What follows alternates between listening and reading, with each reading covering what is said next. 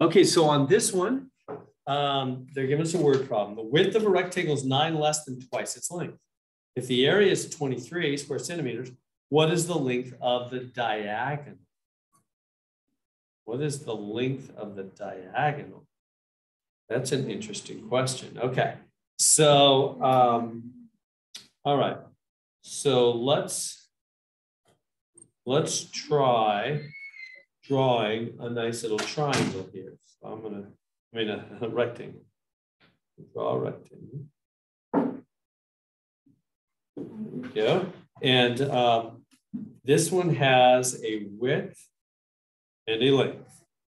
But it specifically says the width is 9 less than twice the length. So the width equals 9 less. Remember that 9 subtracted at the back? Then twice length, huh? Everybody good there? I'm just following the words. The width is means equals, huh? 9 less, the 9 goes to the back, then twice length. Okay. And then it says over here, area is 23. Let me write that. Area. And what's the area formula? How do you find the area, which means all the space inside of a rectangle? What's the formula for all the space inside of a rectangle? It's length times width. Do you know what I mean? Like, for example, if this thing was, let me just do it for instance. What if this thing was 3 squares high and 4 squares wide? Ignore my terrible drawing there. Wouldn't there be 12 total squares? Right? 3 rows of 4. Right? Or 4 columns of 3, or however you want to say it. Right? 4 by 3. There'd be 12. Right? There'd be 1, 2, 3, 4, 5, 6, 7, 8, 9, 10, 11, 12 squares of carpeting, for example. I want to carpet that room, huh? See how you just take one side by the right? It's 3 squares tall and 1, 2, 3, 4 squares wide. They just multiply one side by the other, don't you, to get the total area inside of a rectangle? I just want to let you know that's where that formula comes from. It's not some magic thing that nobody knows why. It just makes total sense. Space inside of a rectangle, one side times the other. So area inside of a rectangle is just one side times the other. Okay, and they're telling us the area is 23. So 23 is length, and then what's the width? 2L minus 9.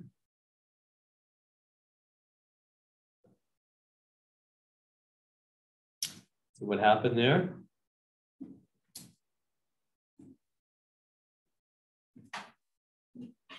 So I just plugged in the width is 2L minus 9. That's what they said right here. And I plugged in the area as 23. In that little area form. Okay, so now what happens from here? Now we distribute this L. 2L squared minus 9L. Right, it's distributed there. And now look, I have an L squared equation. You can make that an X if you want, whatever. How do you solve an X squared equation? Well, that's what we've been doing in this section, is solving X squared equations, but we have to first get a 0. So so now solve the L squared equation. So now I'm going to solve the L squared equation. And step number 1 is going to be get a 0 on one side. So I'm going to come up to this and go subtract 23 from both sides. And that will make it 0 equals 2L squared minus 9L minus 23. Remember, you got to get a 0 first before you can identify the A, B, and C. Now I'm going to plug into the quadratic formula. Right? Remember the quadratic formula? I'm going to plug into that. Now this is my A is 2, my B is negative 9, and my C is now negative 23 instead of it being regular 23 because I had to move it over, huh? That's important. Makes a difference, doesn't it? All right, so the quadratic formula, what is it? Well, it is negative B plus or minus the square root of B squared minus 4AC all over 2a. So plug in the a, b, and c to that quadratic formula. All right, so what do we have here? Negative b, so it'd be negative b plus or minus the square root of b squared minus 4 times a times c all over 2a, right? I'm going to grab the stuff. B is what? Negative 9. Oops, that's sloppy. Negative b plus minus square root of b squared, right? I'm grabbing b here, negative 9.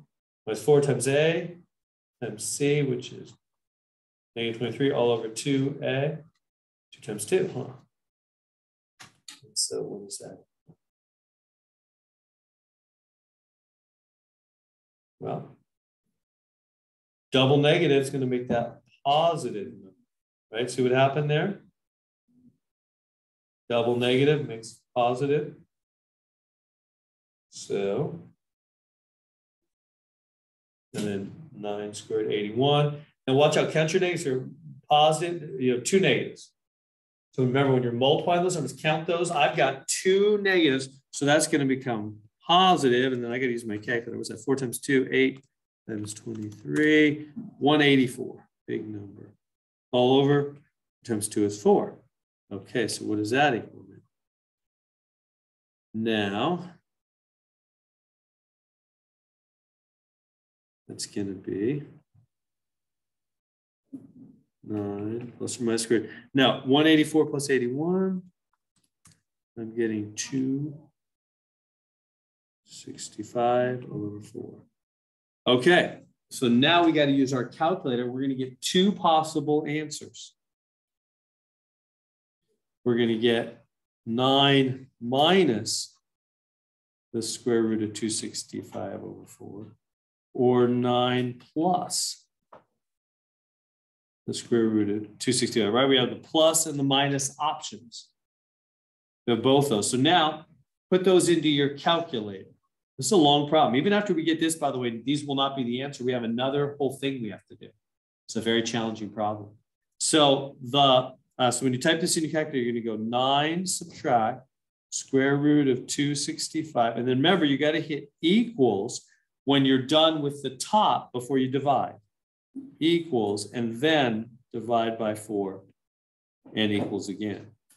Right? You got to hit equals when you're done with the top before you divide by the bottom. That way the whole top is divided by the denominator instead of just the last item. You got to hit equals at the end of the numerator. Do that on my calculator right now. And I'm getting negative 1.8197. Right. Okay. And now the other one, the other option. Again, you got to hit equals when you're done with the numerator. So 9 plus the square root of 265. Hit equals before you go divided by 4. And then you got to hit equals again for the final answer. So 9 plus square root of 265 equals divided by 4 equals. I'm getting 6.3197. Okay. So now, okay, so which one of those is the answer? Actually, neither one. We have a little more work to do. How do you know? How do I know this? Well, remember, what did this all come from? What is this? This is L. We were solving this L squared equation, remember? This is L. These are answers for L. Okay, so what? Well, that means this is L equals. And what is L? I mean, what in the real word is L? Well, it's the, right here. It's the length of the side of the rectangle, huh? It's the length of the side of the rectangle. By the way, not the diagonal. That's a whole nother bit of work. That's why it's such a hard problem. So right now, we're just in phase 1. All that work is just phase 1. And we're trying to find the L, which according to my diagram, is the length of one side. Now, what's the diagonal? Will that be here? We'll do that in a minute. We're going to do that in a minute. Right now, I'm just finding L, which is the side of the rectangle, right? On the picture, that L is the side of the rectangle. So which one do you think it is? If I had a rectangle and I measured, I said, hey guys and gals, my rectangle, the side of it, the length, it's negative. It's the weirdest thing. It's a negative. That's baloney. Remember, math is made up to describe things that are real. Sometimes math goes beyond reality. Math doesn't know you can't have negative rectangle sides in the real world we live in. If we had some other kind of universe where you could do that, okay, but we don't, right? Chuck it. Just chuck it. Don't even let it bother you. Just keep right on moving. Say to yourself, I knew math wasn't real. Math isn't real. Math is made up to describe things that are real. Every now and then it gives you baloney answers. Throw it away. This is the real length. Can't have a negative length.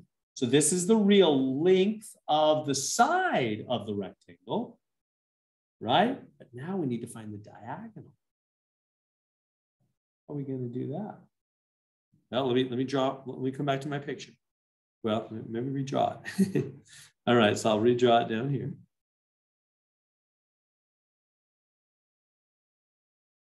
Okay, and the L, remember this is the L, and this is, what was this, 2L something or other? 2L minus 9, right? Okay, so I'm going to take that L that we just got. That's 6.3197. We'll plug it in right there. So this is 6.3197. And then down here, this is 2 times 6.3197 minus 9. I'm plugging in L to both those. Okay, I'm using my calculator. By the way, notice I'm using 4 decimals. You've got to use 4 decimals. If you use less than that, you will get everything wrong. 4 decimals or more. You can use 5, 6, 7, or 8. 4 or more. So what do I get? This becomes 3.6394. Everybody see that? So now I've got the 2 sides of the rectangle. I still don't have the diagonal. I'm close now. Let me redraw the rectangle again. This is a long and challenging problem. So what do we want? We want this diagonal, don't we? We want the diagonal. Call that X. That's the diagonal. That's what they asked us for up here.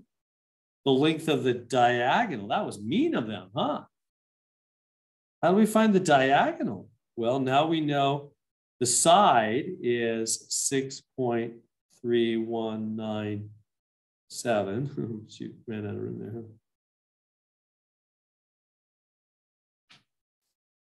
And the bottom is 3. It doesn't look like it. The bottom looks bigger, but it's not.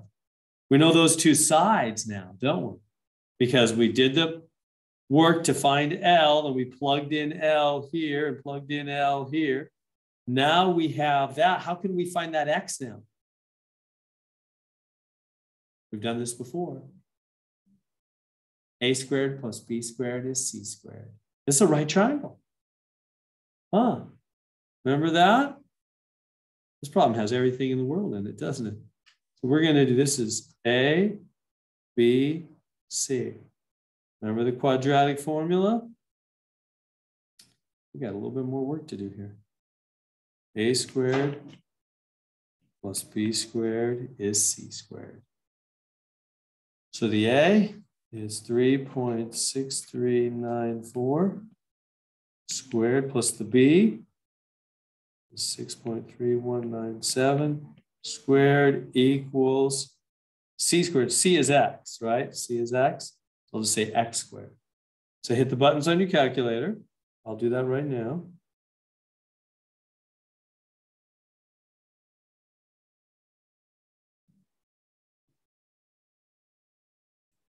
But important, we're using 4 decimals all the way through.